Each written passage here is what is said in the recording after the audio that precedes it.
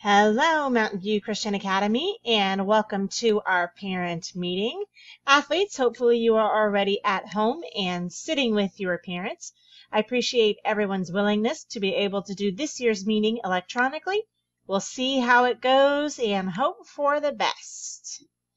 So as we talk about athletics, take a look at our athletics mission statement here at Mountain View. Mountain View Christian Academy sports program is designed to encourage Christ-like character, teamwork, sportsmanship, and school spirit within a competitive environment as a part of producing well-adjusted, morally sound individuals equipped to transform society.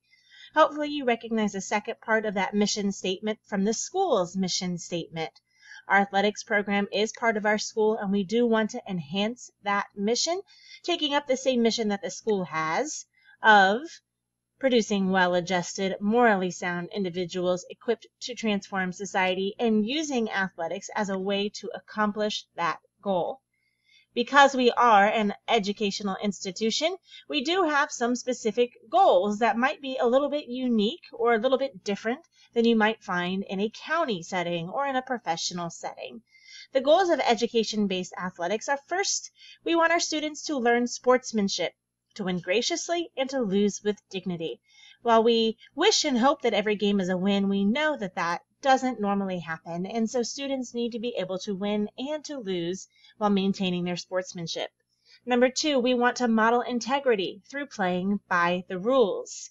Integrity is sometimes referred to as what you do when no one else is watching. Well, in the realm of athletics, there are always people watching, so it also includes what you do and how you act when people are watching. Number three, we want our students to use teamwork in order to contribute to a greater goal in which the athlete places the team's success or recognition before that of an individual.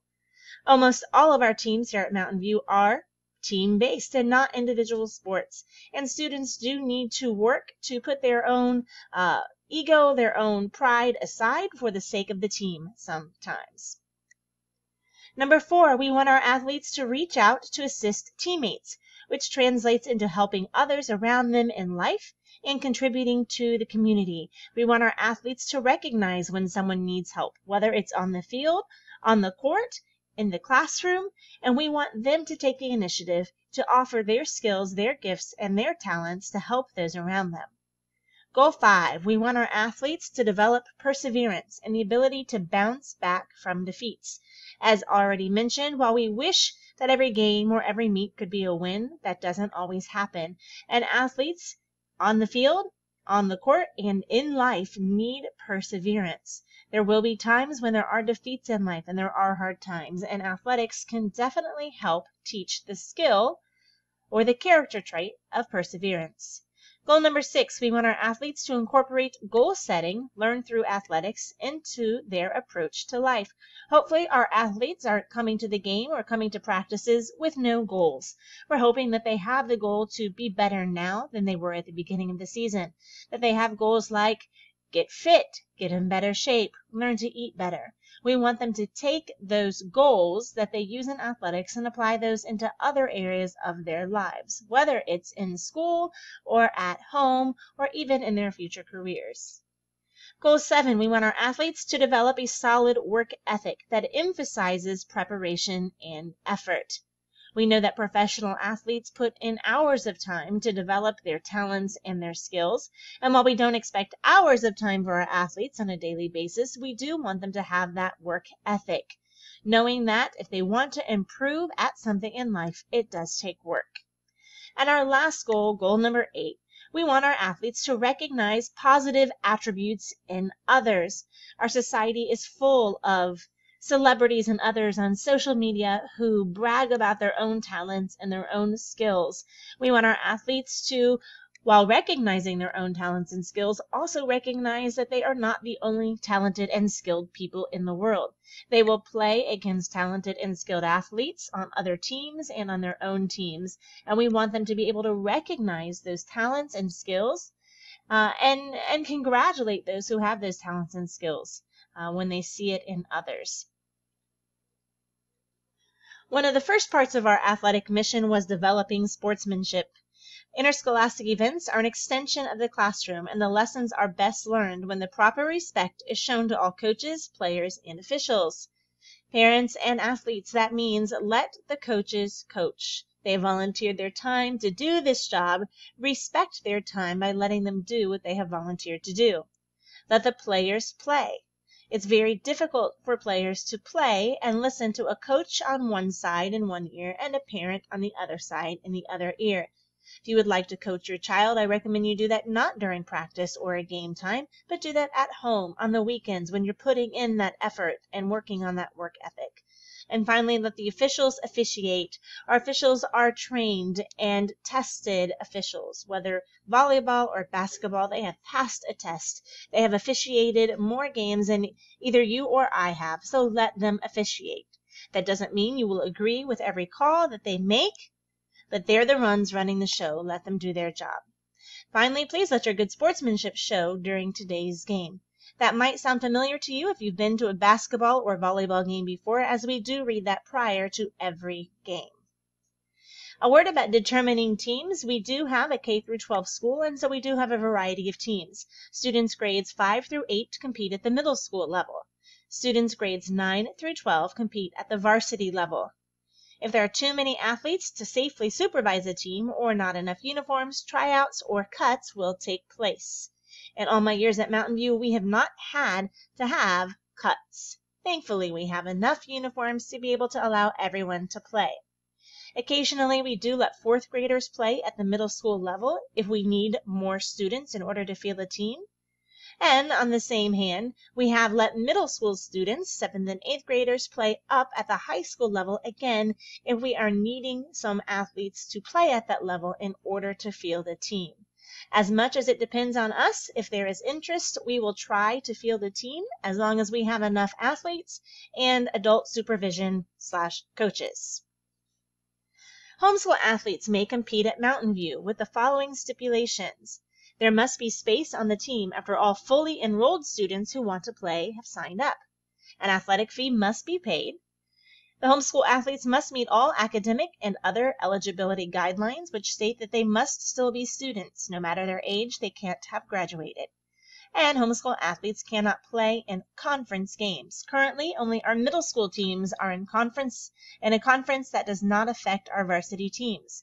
If you have any questions about why we allow homeschoolers to play or any of these stipulations, please feel free to contact me, Heather Harbin, directly, and I will be happy to answer your questions. We do have some requirements for school attendance for all of our athletes. In order to practice or play, athletes must be present a certain number of classes. On the left side of the chart, you can see the number of classes enrolled. Some of our older students are only here part-time as they take several classes at Lord Fairfax, so they might only be enrolled in 3 classes. Our younger students are enrolled in more classes. Now you'll see it says 6 or 7, even though we have 9 periods a day. One of those periods is lunch and another one of those periods is study hall. So we're only counting the 7 academic classes. On the right-hand side of the chart, you see how many classes they must be present that day in order to practice or play. Now this is not considering doctor's notes or orthodontist appointments as being absent. This rule really applies to a student who wakes up, doesn't feel well, wants to sleep a couple of hours before heading into school and still playing the game that night. They must be at school a certain number of classes before they can practice or play in the game that evening. Athletes who are present at school should be at the day's practice or game on time. A doctor's excuse is an exception. If you are at school, you are expected to be at practice or the game. Athletes who miss practices or games will miss playing time. The exact amount of playing time is determined by both the sport and the coach. Repeated absences or tardies may result in further consequences from the coach. Athletes must participate in at least 5 practices prior to playing in a game. We're trying to improve or increase the responsibility in our student athletes, and part of that is being where you're supposed to be when you are supposed to be there. These students, these athletes are part of teams, and their teammates are depending on them to be at practices or games. When they don't show up, it doesn't affect just them. It affects the whole team and the coach. I've actually had to cancel games because I found out that a certain number of students weren't going to the game that day. I didn't know until that afternoon, and I had to call the other school to cancel because so many athletes were just not going that day. It's embarrassing for this school. It's frustrating for us. It's frustrating for the other team who's already paid for officials. And so athletes are expected, and our coaches are planning on every athlete being at every game. If you know in advance that your student will not be at a practice or a game, your athlete, your student needs to communicate that to the coach. Please don't have them tell a friend to tell a friend to tell the coach. Please inform the coach directly so that decisions regarding practice drills or gameplay can be made. We do have some requirements as well in the classroom. Student academic achievement and success takes priority over athletics achievement and success. We call them student athletes for a reason. Our main concern is their education, and as a result, as an elective, they get to play athletics. It's not a right, but a privilege. Participation is a privilege and not a right.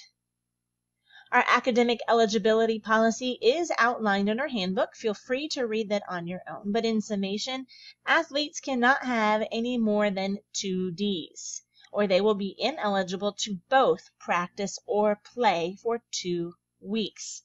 Athletes with 2 or more Ds, that includes Fs, cannot even go to practice. They need to be taking that time to go home, to work on their homework, to study, to get help in those subject areas. If you have questions about this policy, please don't hesitate to ask. Once an athlete has raised his or her grades, that player must have a written note from the teacher of the subject in which they were ineligible. The note must have the current grade and the teacher's signature and must be brought to the athletic director, Heather Harbin, prior to participating in any practice or game. It is the athlete's responsibility to make sure that they are reinstated. They can't just think, oh, my grades are better now, and head to practice. Until they have the athletic director's permission and the teacher's signature, they are still ineligible. Decisions in our athletic department are made by several people. Decisions are based on the policies put in place by the Mountain View administration and what is best for the student. Any discipline will be handled according to the student code of conduct, and all decisions will be communicated to the athlete, to the parents, and to the coaches. Things that are required before you can play in a game, athletes, you must have a physical exam. This is good for 1 calendar year. Some places call this a sports physical. Essentially, it's a note or form from your doctor that says you are cleared to participate in school athletics. Again, this is good for 1 calendar year. You must have the athlete/parent rules acknowledgement form instead of a paper form. Following this video, you'll take an online quiz, if you will, and that will serve as your acknowledgement form that you have listened to this presentation and read the handbook. Homeschool athletes, you must also pay the participation fee. All of these must be on file before you are allowed to compete. Some important things to remember, things I've already mentioned, but I'm going to rehash. Athletes are expected to be at all practices, meetings, and games. Notify the coach if there's going to be an absent. An athlete must be in school in order to practice or play. An athlete must have participated in at least 5 practices. The athletic director and administration do reserve the right to enforce behavioral ineligibility based on our school code of conduct in any disciplinary situations. Finally, athletes are required to travel on the team bus unless prior permission is granted by the coach and athletic director. If your child is going to ride with you, you must let the athletic director and coach know. We expect our students, once they have been chosen or once they have chosen to participate in a sport, that they will uphold the commitment that they have made to attend all the practices and games and to be part of that team until the end of the season. We expect our student athletes to conduct themselves as representatives of not only their own name and themselves, but as the school and as representatives representatives of Christ at all times. Our expectations for our parents. Parents, we expect that you understand and support the mission of MVCA Athletics and the coach's efforts to attain this goal. That you encourage your child to honor his or her commitment to going to that extra mile to regular attendance, to academic excellence, and to physical fitness. We expect that you will uphold all of Mountain View Christian Academy's athletic policies and consequences for violation of these policies. You may have additional expectations for your child that you implement, or you may not always agree with all of our athletic policies, but we do expect you to uphold them. If you have any questions, please don't hesitate to ask. When having concerns or expressing concerns about your child's health or safety, please discuss these with a coach. If a student athlete gets hurt at practice or has some health or safety issues or concerns in a game, they should talk first with the coach in person. Athletes, do not get hurt. Say you're fine, go home, and then tell us you went to the emergency room. If you are hurt, you need to tell somebody in practice or in the game. If that issue or concern is not resolved by the athlete and coach communication, then the parent should contact the coach. Please don't do this immediately before, during, or after a practice or game, as coaches are often busy with pre-game and post-game responsibilities. It's better to do it before or after a practice rather than a game if you had to choose the two. If this is an actual emergency and you're taking your child to the doctor or an emergency room, obviously the coach can talk to you at that point. If an issue or concern is not resolved in speaking with the coach by the parent, then the parent should contact the athletic director. Again, please don't do this immediately before, during, or after a practice or game, as I do have responsibilities. However, in the case of an emergency, exceptions can be made. If possible, please make an appointment with the coach at least 24 hours in advance. Our coaches are all volunteers who work other jobs, and they can't always be there right at the end of school. Find a time that will work for both you and the coach to discuss any concerns that you have. Again, please don't approach a coach immediately before, during, or after a game unless it is a true emergency, as coaches are responsible for more than just your child. They have the full team to take care of and pre- and post-game responsibilities that they must carry out. If students have a concern about playing time, strategy, play calling, or team conflicts, what should they do? First, they should talk with the coach in person. We are trying to empower our student athletes to be their own advocates, to speak to the adults that they work with. If they don't learn to speak for themselves, this often carries over into the classroom, the college setting, and even into a possible career. They should be able to address a person in authority calmly and respectfully about their concerns, and we want to teach them that through this athletic role. After they've addressed the coach, they can ask some questions like, how can I improve? Or what strengths do I bring to the team? Or where do you lack confidence in me? Are you available to help me? Coaches are more than willing to talk with their student athletes as long as they are being approached with respect and addressing things that are true concerns. It's up to the athlete then to listen to what the coach is saying to them and to think about and put those suggestions, if they give any, into practice. Athletes, if you can, make an appointment with the coach at least 24 hours in advance. Sometimes you don't need 24 hours. If something happens in practice, you were doing a drill in practice and you just need some clarification, that can be addressed immediately after practice or a game. But larger concerns about playing time, play calling, or team personalities should be dealt with in an appointment. Do not approach the coach immediately before, during, or after a practice or game and expect them to be able to address your issue right then. While they might be able to fix something small or address something small, they also are taking care of the other people on your team and have pre- and post-game responsibilities. If your child is injured, please do the following.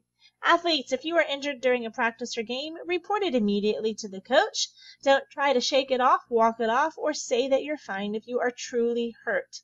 Allow the coach to treat you to the best of their ability. The coach will then evaluate the injury again to the best of his or her ability and will recommend treatment or further evaluation by a doctor. The coach will communicate with you parents regarding all injuries as long as the coach is aware of those injuries. Now, our coaches are not athletic trainers, nurses, or physicians, and so they will definitely leave the final call up to you, the parent. But it is up to the coach to communicate anything that happens during a practice or during a game. If a doctor examines your child, whether it's your general practitioner or an emergency room doctor, a signed written release by a doctor is required to allow the athlete to resume activity. Parents, you cannot override the doctor.